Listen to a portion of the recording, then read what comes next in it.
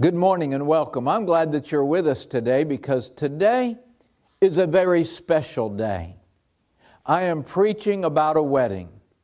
Not just any wedding, but the wedding between Jesus and His church and the marriage supper of the Lamb. Do you know I've been asked to hold dates for up to 2 years in advance for people to have a wedding. I want you to know that God has been holding a date for thousands of years, for the day that Jesus will come for His bride, for the day that we will celebrate with our Lord the marriage supper of the Lamb.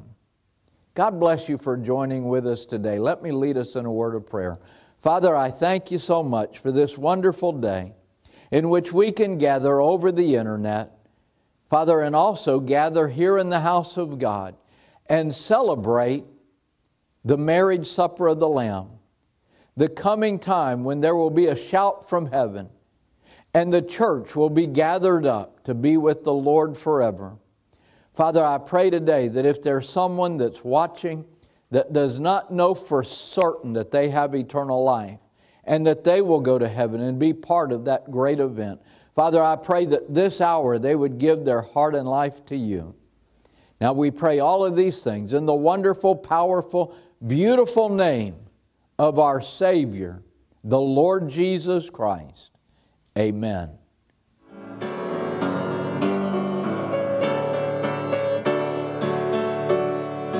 Joy to the world, the Lord is come. Let earth receive her King. Let every heart prepare Him room. And heaven and nature sing, and heaven and nature sing, and heaven and nature sing. Joy to the earth, the Savior reigns. Let men their songs employ, while fields and floods, rocks, hills, and plains repeat the sounding joy, repeat the sounding joy, repeat the sounding joy. He rules the world with truth and grace, and makes the nations prove the glories of His righteousness, and wonders of His love, and wonders of His love, and wonders of His love.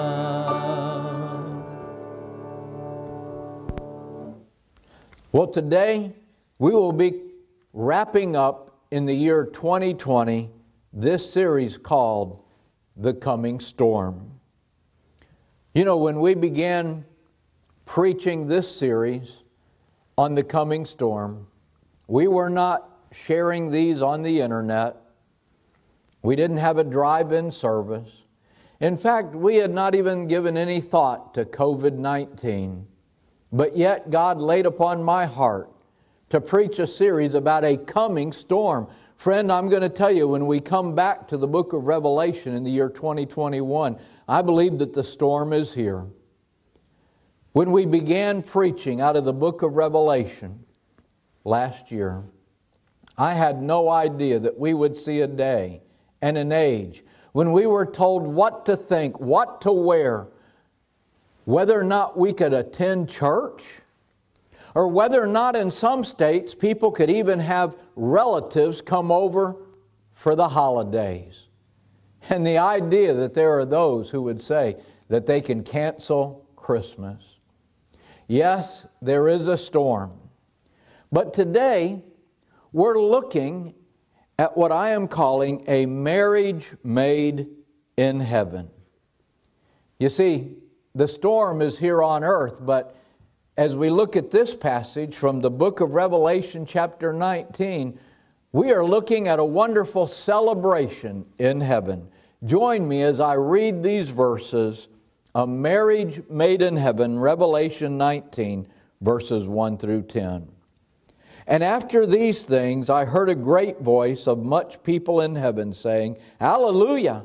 Salvation and glory and honor and power unto the Lord our God. For true and righteous are his judgments. For he hath judged the great whore, which did corrupt the earth with her fornication, and hath avenged the blood of his servants at her hand. Now look up here. I want us to talk about verse 2 for just a second. Because this harlot, remember when we preached on the harlot? The harlot that is mentioned in verse 2 is a nation. It is a nation that has gone out of its way to promote perversion and even export sexual perversion around the world. Not only did this nation, this great harlot, do that, but they were actively involved in killing believers around the world. Did you notice what verse 2 said? That now God hath avenged the blood of his servants at her hand. Well, let's continue in verse 3. And again they said, Alleluia! And her smoke rose up forever and ever. And the 24 elders and the 4 beasts fell down and worshipped God, that sat on the throne, saying, Amen, Alleluia. And a voice came out of the throne, saying, Praise our God, all ye his servants, and ye that fear him, both small and great. And I heard, as it were, the voice of a great multitude, and as the voice of many waters, and as the voice of mighty thundering, saying, Alleluia, for the Lord God omnipotent reigneth. Let us be glad and rejoice, and give honor to him, for the marriage of the Lamb is come, and his wife hath made herself ready. And to her was granted that she should be arrayed in fine linen, clean and white. For the fine linen is the righteousness of saints. And he saith unto me, Right, blessed are they which are called unto the marriage supper of the Lamb. And he saith unto me, These are the true sayings of God. And I fell at his feet to worship him. And he said unto me, See thou, do it not. I am thy fellow servant, and of thy brethren that have the testimony of Jesus. Worship God, for the testimony of Jesus is the spirit of prophecy. Let's have a word of prayer. Father, I thank you for this strong word that teaches us so many different things. But today I pray that we would celebrate because we know that we will overcome this evil world of sin, perversion, and violence. Father, we know that there are evil people, even today, that would terrorize believers, that would kill Christians, that would sponsor the killing of Christians around the world. But Father, in spite of persecution, we know that believers are the overcomers, that we are the victors. Father, I pray today if there's someone watching that is lost, that will be the losers in eternity.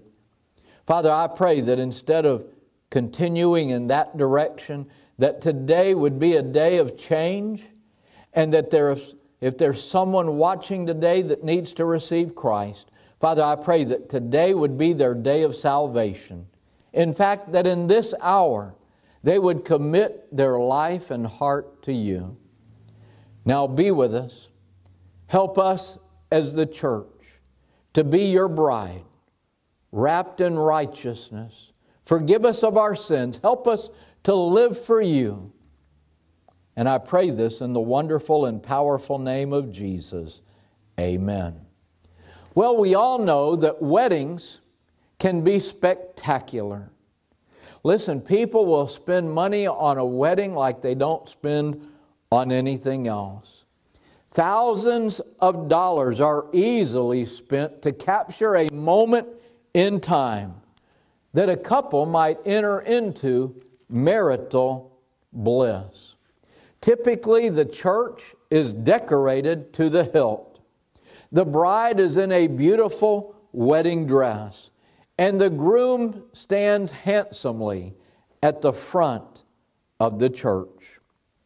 This special moment in the lives of a husband and a wife is set aside for one thing: a marriage made in heaven.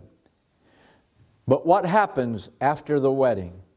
All too often, the marriage doesn't seem to be made in heaven. In fact, oftentimes, arguing, division, and even divorce occurs in our world today. But not true for God and His people. You see, friend, listen to me. God loves you, and He wants to be joined to you through the death, burial, and resurrection of the Lord Jesus Christ, secured and filled by the Holy Spirit of God that enters into you. Jesus said that as many as receive Him, to them gave He the right, the authority to be called the children of God. Yes, the marriage of the Lamb with the church, His bride, is truly a marriage made in heaven. Finally, we have arrived at an exciting portion in the book of Revelation, the marriage of the Lamb. Let's look closely and quickly. First of all, we see the exaltation of the Savior in verses 1 through 6. The hallelujah of God's salvation for the believers. Listen, heaven is praising the Lord for all that He has done. You see, this is a wedding that is a great celebration.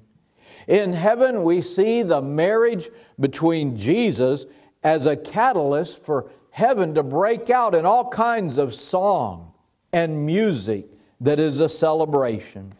And while earth is weeping over the modern Babylon that has been destroyed, those in heaven will be singing hallelujah, because salvation was given to those who would receive Jesus Christ. Believers are saved, and our text says that in heaven we will be singing one day, and we'll have a reason to shout, hallelujah, salvation and glory and honor and power unto the Lord our God. That's what verse 1 had to say. Believers are able to praise God because He loved us with an everlasting love, according to the prophet Jeremiah. Believers are able to praise God because Jesus came into the world that first Christmas. We can praise God because Jesus never sinned. In spite of temptation, He never gave in to sin. Yet, He was 100% man and also 100% God, and He lived a perfect life for you and for me and for every person that comes into this world. And so believers are able to praise. We are able to praise because Jesus willingly went to a rough, rugged cross, and there He poured out His rich royal blood to pay the penalty for our sin. He was buried, and that He rose again the third day, and that He ascended into heaven. And yes, we can praise God because He came back for His children at the rapture. And now we see that there is a marriage supper of the Lamb. Much of these things are still in the future. You see, in the future, there's going to be a shout from heaven. There's going to be the voice of the archangel, and the dead in Christ will rise. And those of us that are alive will be joined with them in the air, and forever we will be with our Savior in heaven. That's still to come, the rapture. And still to come is this marriage supper of the Lamb. This wedding between Jesus and the bride, His church. The hallelujah of God's sentence upon this world is also something that God's people will be singing and praising God for. You see, the residents of heaven Praise the Lord, because He is going to execute judgment upon this lost, sinful, and hateful world. And they know that God's judgments are fair. They are right, and they are perfect. Let's look again at what our text said. God has judged the great harlot who corrupted the earth with her fornication, and He has avenged on her the blood of His servants shed by her. And again they said, Hallelujah! You see, the godless government that had deceived the lost with great deception and murdered the saved and instituted the mark of the beast, it has been destroyed. You know, it may seem strange that heaven is rejoicing over the judgment of God coming upon this world. But I want to remind you that a sinful world had every opportunity to repent from sin and receive the Lord.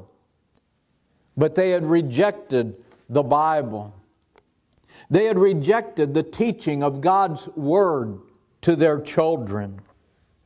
And so in the book of Revelation, we see how hate-filled people would embrace the Antichrist. They would bow to his image, that they would be engaged in all kinds of sexual perversion. But in the midst of all of that, salvation was still offered, and believers would receive Jesus. And therefore, they praised the name of the Lord for His judgment upon this world is right.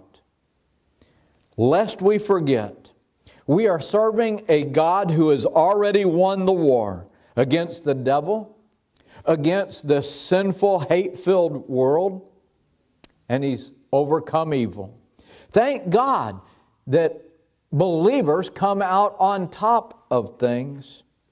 And then we see the hallelujah for God's supremacy over His creation. Jesus is exalted and worshiped because of His creation. Let me remind you of something I said last week. Jesus is the creation force according to the Word of God. All things, according to John chapter 1, verse 3. How many things? All things were made by Him, and without Him was not anything made that was made. And again, Colossians 1:16, for by Him were all things created that are in heaven, that are in earth, visible and invisible, whether they be thrones or dominions or principalities or powers, all things were created by Him and for Him. You know, I look forward to being in that number when we stand around the throne and lift our hallelujahs to the glory of God. You know, I like that song, When the Saints Go Marching In. Yes, I do want to be in that number when the saints go marching in. Well, second, let's look at the excitement of the supper. We see that in verses 7 through 10. Now we see the excitement of the completed plan of salvation. The words "is come" imply a sense of relief about a long anticipated event. Have you ever waited impatiently, or maybe patiently, for a big event? It could have been graduation from high school. It could have been graduation from a secondary school. Could have been the day you got married or the day you retired. You know, there are many big days, but I'm going to tell you, no matter how many big days you as a believer have experienced, there's one that's even greater that's coming. And it is this day, the marriage supper of the Lamb. This is a moment that God has been planning since the foundation of the world. The accomplishment of Jesus when He died on a rough, rugged cross to pay for our sins, has now been totally fulfilled. The church is now gathered, and this is going to be the most spectacular moment in the history of all creation. Now notice that at this wedding, the groom and not the bride is the center of attention. That's not the way it is in most weddings here on this earth. It's the bride that is the center of attention. The groom and the minister will walk into the church and everybody remains seated. And then there's this long procession of bridesmaids and a child carrying a pillow with rings and a flower girl that's dropping petals. But then comes that moment when the bride is going to come in and everyone stands at attention. You see, in an earthly wedding, it's the bride that is really the focus of the attention. But here, at the marriage of the Lamb, it is the groom, the Lord Jesus Christ, that is the focus of attention. Now we see the excitement of a completed presentation of salvation. Heaven is singing because this is the marriage of the Lamb. This is Jesus Christ with His people, believers who have received Him by faith into their heart. The Lamb, the groom, is Jesus Christ, and the wife or the bride is the true believers that have received the Lord into their hearts. And this is going to be a celebration like none other.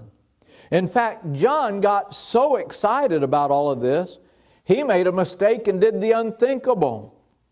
An angel was telling him all about this and explaining what was going to happen.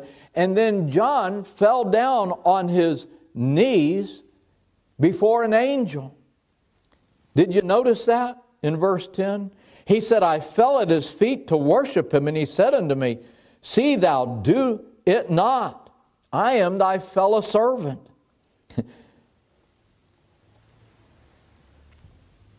Angels are messengers of God.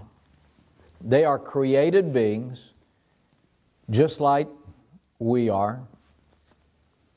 And they don't take the place of the Lord. You know, it does concern me a little bit when I see people with angel pictures and angel pins and other things that might venerate angels. Now, angels are wonderful beings. I'm not saying if you have an angel pin not to wear it, but don't worship it. I'm not saying not to have a picture of an angel somewhere in your home, but don't worship it. Just be aware that they are created beings, just as we are, and together, all of the created things that God has created, together we are to worship Him. That's why the angel said, I am thy fellow servant. That's why the angel said, worship God, for the testimony of Jesus is the spirit of prophecy.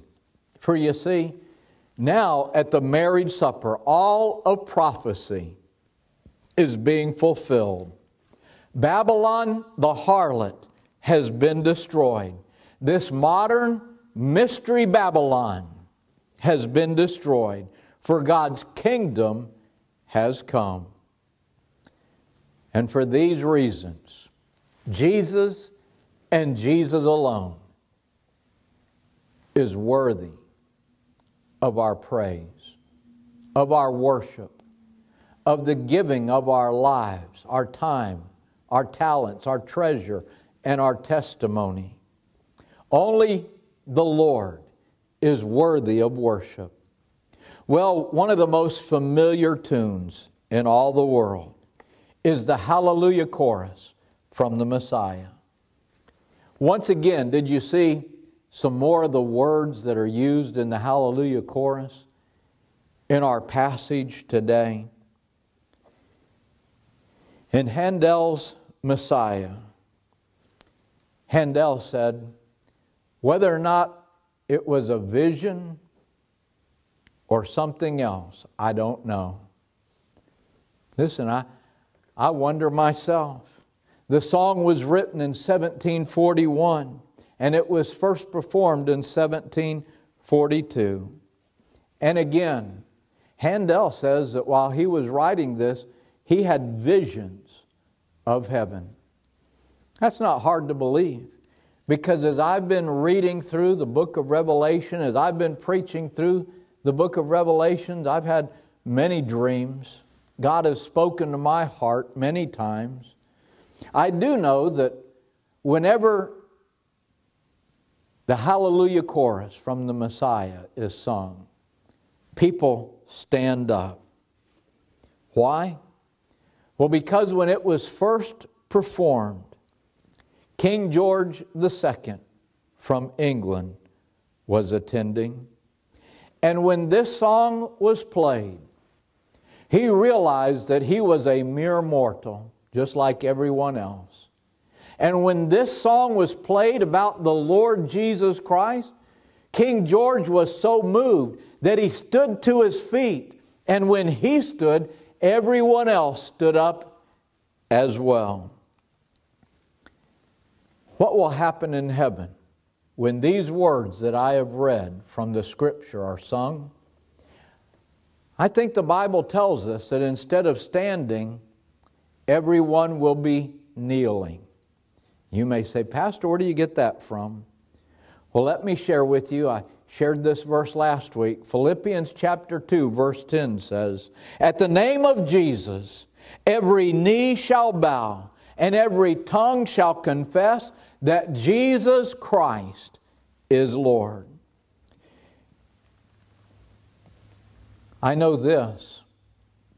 If you don't bend your knee now and receive Jesus as your Lord and Savior, it will be too late then. So let me ask you a question in closing. Do you know for certain that you have eternal life, and that if you were to die right now that you would go to heaven? Do you know that for certain? Are you sure that you're saved? Are you certain that your sins have been forgiven? And do you know for sure that you will have eternal life in heaven, and that you will be part of this bride, the church of the Lord Jesus Christ? If you don't give your heart to Jesus, one day the Bible says that those who are lost, that rejected the Lord here, will kneel at the great white throne of judgment before being cast into an eternal death, an awful place called hell. Hell was created for the devil and the demons that rebelled against him. But Jesus came so that all people everywhere, of every faith and race, every language and tongue, can be saved, forgiven of sin, and receive eternal life. Listen to what the Scripture says about your eternity and whether or not you have truly received Christ.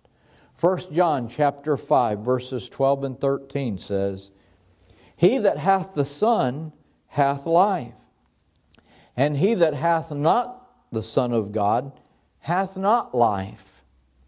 These things have I written unto you, that believe on the name of the Son of God, that you may know that you have eternal life, and that you may believe on the name of the Son of God. You see, the choice is yours. Will you choose Jesus Christ, or will you reject Him? Will you ask God to forgive you of your sins in the name of Jesus, because you believe with all your heart that Jesus died for your sin, and that He rose from the grave victorious, and that He's coming again for those who believe in Him and receive them unto Himself, that where He is, there you can be also? Do you know for certain that you will be part of the Lamb's wedding supper? Do you know that? If not, I've got good news for you. Today you can receive Christ into your heart. Remember what I just said? He that hath the Son hath life, and he that hath not the Son of God hath not life. I'm going to invite you right now, if you're not certain that you've asked Christ into your heart, that heaven is your home, I'm going to invite you to pray with me right now. I'm going to have a prayer up on the screen right now. Would you look at that? As I read that verse again, he that hath the Son hath life, and he that hath not the Son of God hath not life. I'd love to lead you in that prayer. And you can ask Christ into your heart right now. God will hear the prayer of your heart. Would you pray and receive Him right now? Pray after me. Dear God, I know that Jesus is your Son. And I believe with all my heart that He died on the cross and that He was raised from the dead victorious over sin and death. I know that I have sinned and that I need forgiveness. Please forgive me of my sin and come into my heart. I am willing to turn from my sin, and I want to receive Jesus as my Savior and Lord, the ruler of my life right now. Thank you for loving me. Thank you for saving me. In Jesus' name I pray. Amen. Now look up here. Did you pray that prayer and did you mean it? If you did, would you let me know? Would you publicly profess your commitment? You can do that by just calling me at 904-226-5547. Would you call me right now? Or you can email me. I've had people call, I've had people email.